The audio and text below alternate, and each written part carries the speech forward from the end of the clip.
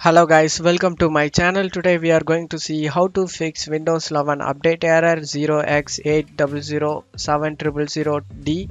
Let's fix that issue guys. For that you just want to click on the start icon and select settings. You just want to scroll down, select the troubleshoot, select other troubleshooters and select the Windows update troubleshoot to run. After finishing this, close the troubleshooters and go ahead and restart your PC guys. After getting restarted, if this doesn't resolve the problem, let's move on to the next solution guys. For that you just need to check my video description for this code guys. You just need to check it. Just for this code, go to search menu and type notepad, click on open.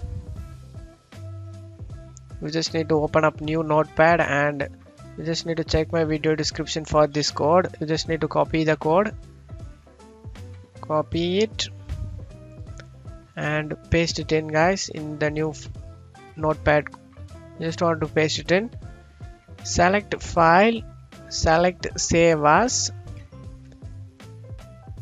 and you can name it as anything what you want, but one main thing you just want to say .bat. Just need to, this is very important guys, .bat file.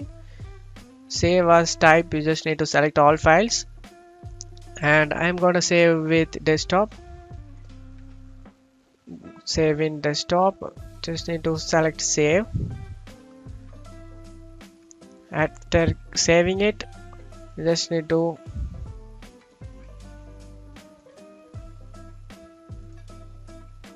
refresh it.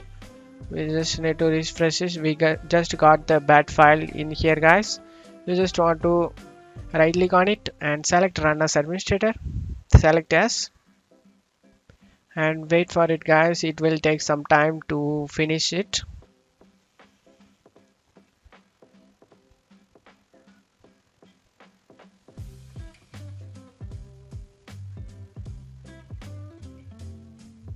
This will take some time to finish it guys. You just want to, after finishing this 100%, you just want to close out of here and restart your PC guys. After restarting, your problem will be resolved.